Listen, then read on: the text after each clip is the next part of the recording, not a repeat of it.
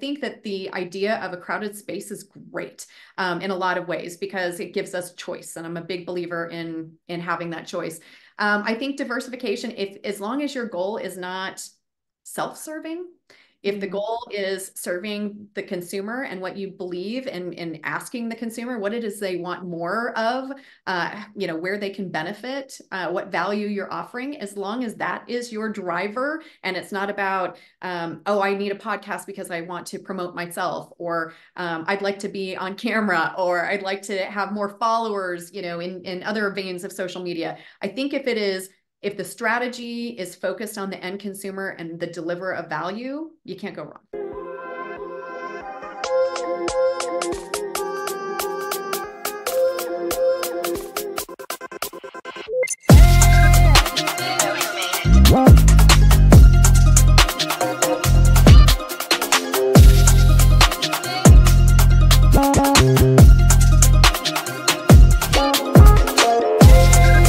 Hello, Empower Nation. Welcome to Empower Her Money podcast. I am your host, Angela Duncan, speaker, best-selling author, serial entrepreneur, and we talk all things money and business. Today's episode is sponsored by freemoneytipsbook.com, freemoneytipsbook.com. Head over there, download your free ebook, 7 Unshakable Tips to get you started on your financial journey. Today's episode, I get to interview Amy Somerville. She is the CEO of Success Inc., which also includes Success Magazine, one of my all-time favorite magazines. She's going to talk about how to reimagine and reinvent your brand and also the future using AI technology. Welcome, Amy Somerville, to Empower Her Money podcast. How are you today? I am great. Thank you so much. It's just an honor to be here with you today. Yeah. So I would love for you to kind of start off with your story and your journey and how you got to be, the headmaster at Success today. The headmaster. Ooh, I kind of like that. I kind of like the visual of what that title looks like. I am currently, and I will just start out by saying it has been a wild journey. I was really just sitting and reflecting on the year of, gosh, how did I get here and where did it start, and kind of where the connections were and how important connections are to where you get in your life. And so currently I'm the headmaster. No, I'm the CEO of Success Enterprises, which is the magazine, Success Magazine. It's also podcast, speakers bureau, content, Success Plus, all the things, coaching, all the things that kind of fall under that purview. But I actually, this last week marked my 9 months as the CEO of Success. So I did not start the year of 2023 in this position. Going back to the beginning, I have been in the real estate world and or touching personal development and professional development for a number I just can't even bring myself to say out loud, but I will, is 20 years. 20 years I've either touched real estate, I know, or I don't feel that old, real estate or personal and professional development. And in a lot of times in my career's path, it was like both. So I started out as a real estate agent and team leader with a particular brand. I was an executive at Remax World Headquarters for many, many years, but overseeing professional development, personal development, coaching, production, technology training. So all kind of in that same vein, if you will. And then I decided to go out on my own at the end of 2020 and do my own coaching and consulting business. And at that point, when I kind of announced that's what I was doing, people that I had unbelievably wonderful relationships with in the personal and professional development world, but also in real estate, called to say, like, we would love to have you join our team. And for those of you who have had the opportunity to bounce between being a corporate employee and being an entrepreneur, I kind of sit in the, like, I want the best of both worlds. I have bounced back and forth in my lifetime, and there are definitely pros and strengths and challenges to both. But Buffini and Company was one of those relationships that called and asked and offered me a position, and I kind of just had a rule that my answer was going to be no to everybody. It was no, I really want to go back to being an entrepreneur. I'm going to do the coaching and consulting. This is where I want to be. I feel like I can impact more people this way. And Buffini Company was super smart and said, all right, if that's how you're going to play, then we want to be your largest consulting client. And Oh, very like nice. super smart, super smart. So I started with them as a consultant, helping them a couple of years ago in building their team coaching side of things. And along the way, I like to say, you know, they unbelievably good people, just unbelievable people to work with, shared value system, shared vision and mission. So it was really easy to work with them and alongside them. And somewhere along the line, the Irish accent got me, I think. And they said, well, no, but we'd really like you to come on full time as an employee. And I couldn't see why I wouldn't. So I was happily at the beginning of this year working with Buffini and Company, kind of leading training for them and professional development, and attended the Inman conference, which is one of the larger conferences in real estate, kind of brand agnostically and parts of industry agnostically. And I've done a lot with Inman over the years and facilitating and moderating panels, and was in New York at the beginning of 2023 in January. And on the last day, I was exhausted.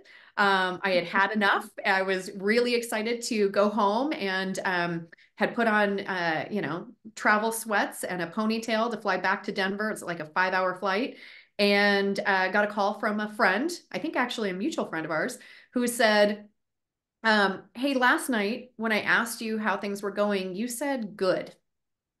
Mm. And she said, I got to tell you, good doesn't look good on you. Mm. And she said, I had a conversation with a friend last night, and he would like to meet with you before you fly out today. Wow. And I said, I'm not there. Like, I'm exhausted. I'm ready to go home. And she said, Amy, the friend is Glenn Sanford. So you're going to want to put on a dress you wore this week and take a perfume bath and like woman up and go check this conversation before you head out. So I did. And Glenn Sanford and I had met before. He is the founder and CEO of eXp Realty, but also acquired Success Brand at the end of 2020. Mm. And Success Brand, for me, it has been a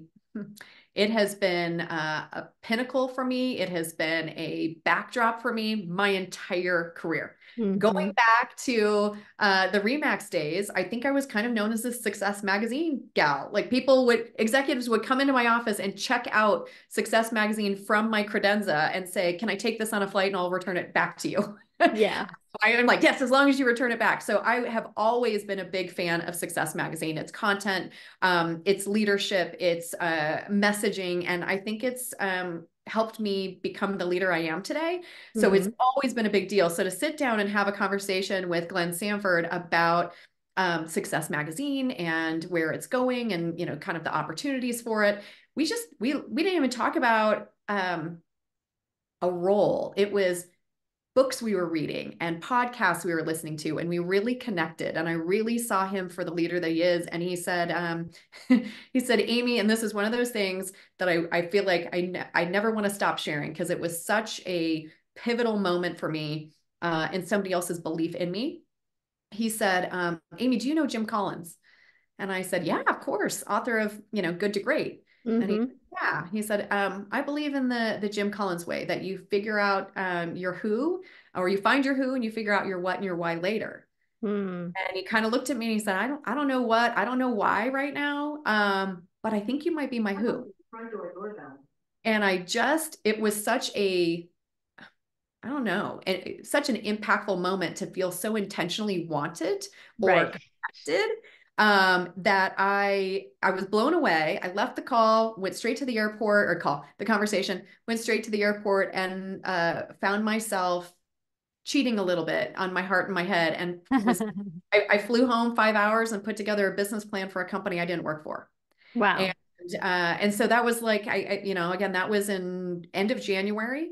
Mm. By February, I had been offered the position here at Success, and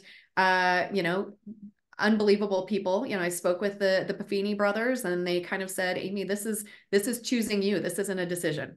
right? This Yeah. is an opportunity that's choosing you and you have to say yes. Yeah.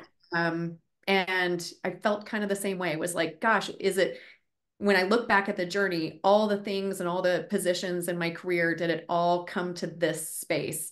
And I think the answer is yes. Yeah. So a couple key takeaways, and I always take notes during interviews because it's I stuff do that I the just same thing. remember too. So one, power and proximity. So originally when you said no to Buffini, they're like, well, then I'm going to be a client with you because they knew that you were amazing. They wanted you in their world. So they wanted to keep you close. So that was a huge win there. And then using the keyword of success, success likes speed. So being that you're like, I'm going to meet with you, I'm going to say yes, and we're going to figure out how to work together. So I'm a huge believer, same with Jim Collins. It's like when you meet people, you want to work with them, you figure out the way or the how later. And Right. you just want to get to meet them and get to know them. And then you guys connected so well. So now here you are almost a year later. So that's pretty incredible. It is. It's been kind of just a mind-blowing journey. It's hard to even put into words. So apologies if it Yeah. wasn't perfectly streamlined, but I will say, here I sit in this space of all the things that I'm super passionate about and the different roles I've played, and even my background in education all kind of comes to this space. And I get to now have an impact greater than I ever imagined possible, which is kind of a bigger part of I feel like my purpose in being here, Yeah. on this earth is, providing value and providing connection, so that people can kind of see their opportunities for success. And here I am, the CEO of that opportunity. Yeah. And I was the big, magazine person. Success Magazine was my favorite. And my daughter still remembers me listening to Darren Hardy on tape or on CD, right? We'd be in the car and he just had a way of saying entrepreneur that would just make her laugh because he'd be like, entrepreneur. And she knew it was him. And she always gets mad that, I'm making her listen to that and not Miley Cyrus at the time. But a lot of the information I think stuck in her brain. So I used to listen to him a lot on CD and I loved the magazines and it was by far my favorite. So obviously we're in a much different industry than when we used to subscribe to those magazines then. A lot of Right. this is digital now, like how does success as a company still kind of thrive in this different market? So interesting that you ask. So I would say, and it's easier for me to say because I'm coming in new this year, I feel like we've practically reinvented ourselves here in 2023. And part of that is to meet, consumer expectations. But the other was recognizing the huge opportunity that was untapped within success. So, I held this brand, the success brand, on this just pedestal, gosh, as long as I can remember, probably 20 years I've been a subscriber. So not realizing that kind of behind the scenes, pulling the entire ecosystem was going to be necessary for 2023, meaning Mm-hmm. we have all these different verticals and all these different opportunities where we impact consumers of our content. And it wasn't kind of working together, if that makes sense. Right. So this focus for 2023 was really pulling the entire ecosystem of success together, from the magazine to Speakers Bureau to podcasts to courses and books to coaching and events. We became really, really specific about themes. The goal was that no matter who is consuming content or where, that they're really clear on the messaging that success is putting out. So I'll give you an example. I have actually right here is our January issue that just hit newsstands is the innovation issue. So we Mm-hmm. became really clear about our themes. In fact, we have our themes planned out all of 2024 and into 2025, so that it's not just a cover talent on the magazine that doesn't connect to the content we're creating or the events we're creating or who's on our podcast or who's in our speakers bureau or our courses. Innovation issue for January of 2024. Steve Aoki is our cover, who is, obviously a world-renowned DJ, but doing a lot with AI and innovation going forward. Every single article through here and everybody that we have featured has been instrumental in the AI or innovation space. So it's very clear from my CEO letter, the editor's letter, all the way through, all of the content and features is focused on AI. In March, and I'll just kind of tease you with this a little bit. In March, February, March issue, or I guess it's typically it'll hit newsstands in February, but it's March, April issue, is the Women of Influence issue. So tying into International Women's Month/Day, we have cover talent that'll blow your mind. I'm just going to tease it. I can't tell you who it is right now, but she's unbelievable in what she's doing to support women, but also mental health and some other just incredible initiatives. It'll take you back in time and then propel you forward at the same time. So super excited about her interview. We tied it to a Women of Influence award program. And so people have been nominating their women of influence from around the world. We actually just closed that out, I want to say about a week ago, and are announcing the finalists, and they will be in the magazine. I actually nominated my grandmother.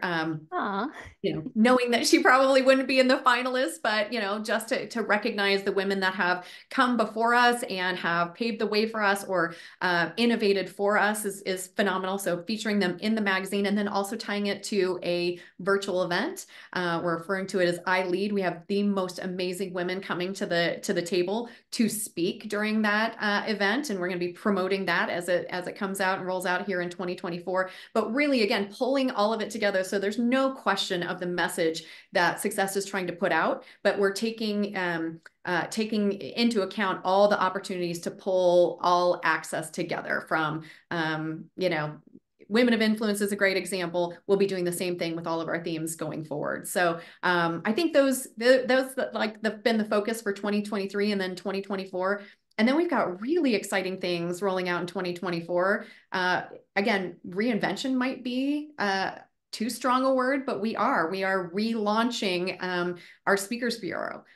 We have a new podcast that'll be launching in February called Success Unscripted that I will be hosting, and super excited about that. We're relaunching our success coaching. So, and then again, focus on virtual and physical events this year. So I'd say this year, moving into 2024. So just, we are reinventing the opportunity to make as big an impact as we possibly can, theme-based, with the people who touch those themes the most. Yeah, and on many different platforms. And obviously you mentioned podcasts. So if you need anybody, I could be available too. All right. I love it. Absolutely. I mean, spoiler alert, I already talked to our editor-in-chief about it earlier this morning. So I hope that is the case. I hope that's true. Yay. Yeah, so let's talk about the podcast a little bit. So you're keeping your theme throughout your different platforms in which you're giving information. And you touched a little bit about the future. What do you see as far as podcasting? Because there's 5 million podcasts on all streaming platforms. It's a very crowded space. So how do you kind of differentiate yourself and still be able to be, delivering the same theme and message that you want to have behind the brand of success? Yeah, I think that's an interesting question about diversifying yourself. And I think as long as your vision is what is driving you to begin with, like what is it that you're trying to do? How are you trying to impact? I think it's great that that it's a noisy space, because I'm a big believer in the concept of the buffet. In other words, I don't like to be forced to connect to, one person's content or one person's way over another. And sometimes different days speak to me and different podcasters speak to me in different times of my life.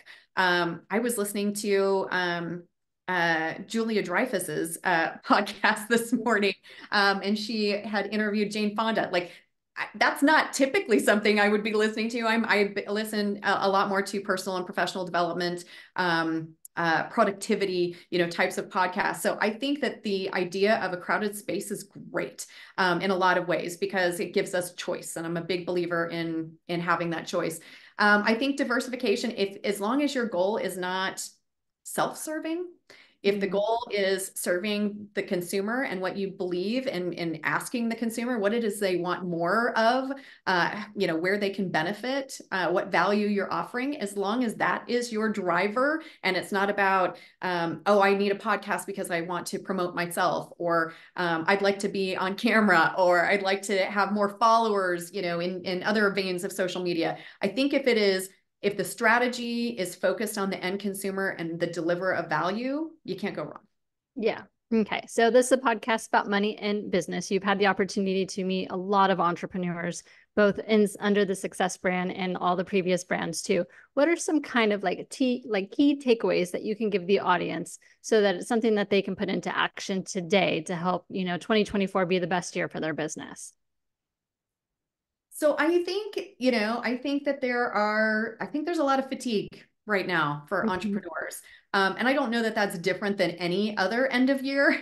But, depending on the space that you're in and the industry you're in, you may be facing a lot of entrepreneur fatigue right now and questioning a lot of things. And I think I would just remind entrepreneurs that this is a journey. It's a marathon. It's not a sprint. That you do need to protect your energy, especially as it comes at the end of the year and the beginning of the year. Such an interesting thing. Like you run your hardest at the end of the year and at the beginning of the year, depending on your industry. And those two bet up against each other. So the exhaustion is real, and giving yourself that grace and understanding that, okay, like I'm going to have to give myself a minute. I'm going to have to be resilient to get through the end of the year and then also kick off with excitement, with newness, with drive in the beginning of the year. So I think give yourself grace, give yourself space, be good to yourself, and be resilient, or know that resilience is just kind of a major piece of being an entrepreneur, and that celebrate the little wins, but it's really about that long-term vision, I would say. Yeah, and I think I'm hearing the same from business owners. This is the first year I have heard from several business owners that they're having trouble creating their goals for 2024. We went through COVID, and then we had time to reflect, and then we got back to business, and a lot of people hit the ground running like quick and hard, right? And now we're a couple of years past that, and that's what I'm hearing from business owners. Like they're tired, and they just don't know how to refocus in 2024 to be able to continue to grow. But I think that word fatigue is very fitting. So that's interesting that you're seeing that too. So good to know. So for the future, obviously AI is here. So the issue is very timing. What do you see in the future for like a company like Success or any type of distribution of information platform? Where do you see that going in the future, and how will it be different than today? Oh, I think it's really exciting. My my CEO letter in the January issue, the innovation issue, will tell you exactly what my journey with AI has been. So kicking off probably my first knowledge and learning about AI was in March of 2023. And I was not cognizant of how I was accepting of AI may be different than other people. And especially I'll say with, a multimedia company. So where I was like, oh my gosh, this is so cool. And look at how, like we can kind of partner with this AI. And these are the things that take some of the challenges off our shoulders. And, there's going to be this, optimal efficiency opportunity. And there were people that I put in panic accidentally. I talked to my sister about it, who's an attorney and also a writer. And she was like, what? And I'm like, it's going to be amazing. She's like, maybe I'll be put out of a job. I talked to a friend who is an engineer, same thing. And he was like, oh yes, but ChatGPT 4 can't tell me the equation for blah, blah. And I'm like, well, let's test it. Look, it's got the answer. Where I was excited, I was putting panic in the minds of others. So I learned the hard way probably that, like, especially when it comes to new innovation, how you respond to it, how you introduce it to the people that you love and care about and your teams, you need to be a little bit more sensitive to. So I had to do this full pullback of, look, I apologize. I was excited about innovation. I was excited about kind of the newness and the opportunities that lay out. And I wasn't realizing how you all might feel about this internally. And then it was like, okay, well, let's just take some time to discover, like, go play around with AI, see where you might have some inefficiencies where AI can jump in and help. I don't think, it's kind of like anything else. I think technology, if used properly, comes along to support, to make you more efficient with your time, to provide concepts that maybe you were taking hours to think about. Like it might just stimulate ideas. So I think it doesn't scare me that it's going to put certain businesses out of business, but I think it is here to stay. I think innovation is happening at such a rapid pace that you do need to jump in, like, closing your eyes and plugging your ears and trying to ignore it is not going to help you progress in your career and in your future journey and success. So tap into it, play around with it, see where you can utilize it, where it might be able to come along to support you. And I would say, don't be afraid of it. There's always going to be a need for the human thought process and strategy and emotional empathy, all of those things that AI doesn't bring to the table, at least not yet. Yeah, just another tool in our toolbox. And I'm definitely one of those people that don't like change. So AI for me still is very scary. And I'm just trying to figure out, as a podcast host, how can I use it in my business to better serve my audience? So kind of just changing that mindset and that perspective that AI is a tool, and I'm going to use it for the betterment of the audience that I'm already serving. So great things about AI coming forward. I'm sure it's just amazing. All the things that I've started to see come roll out already. I mean, they're going to build like billion-dollar companies in a few months using AI. And it's so fast coming that you really do have to jump on board, or you can decide you're going to be a nomad and go like live off the land. I don't know. Yeah, no. And I think that there are ways to protect, personal, like your personal items of value and IP, and still kind of learn to ebb and flow with it. And make it might just be, it's like, to me, I use AI as like a sit down and ideation session. Instead of, taking 3 member of my team's time to like, well, what would you think about this? Or how do you feel about this question? Or where do you think about this social strategy? Like, I don't know. Hey, ChatGPT, what do you think about this? And there might just be ways of expanding, the way that I was, envisioning things. Yeah, Helps me awesome. adjust the clock. Yep. So I have a fun question for you as we start to wrap up the show. If you could have a superpower, what would it be and why? Oh, that's an interesting question.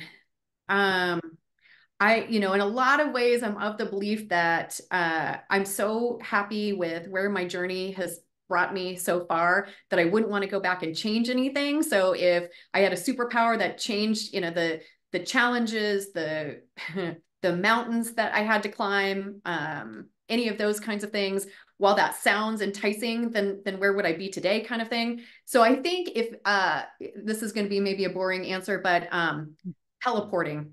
I spend way too much time. This is one of my biggest frustrations and pet peeves. I travel a lot for, particular events and that kind of thing. And just, driving, leaving 3 hours before a flight, going through TSA lines, standing in line to board a plane, standing in line to deboard a plane, getting to where you're supposed to go. I mean, like the whole day is gone. So if I could just say like, hey, I'm in New York, go, hey, I'm in Miami with you doing a podcast live. Without having to think about the travel aspects, I think teleporting would be awesome. Yes, Get indeed. time back in my life. Yeah. Yeah. So if our audience, Amy, wants to learn more about success and all of the different companies and ways that they can learn more information, how do they best reach you? Oh, so easy. If you want to know what's going on and what's new, go to success.com. We're actually rolling out a new website here in 2024 as well, but success.com is a great place to go. And if you ever need to reach me, I am easy peasy, amy.somerville@success.com. Awesome. Thank you so much for your time today, Amy. Oh, thank you so much for having me. It's so good to see you. Yes. Thank you so much for tuning into Empower Her Money podcast. Hope you enjoyed this episode. Don't forget to subscribe, share this podcast, and leave a review wherever you are tuning in.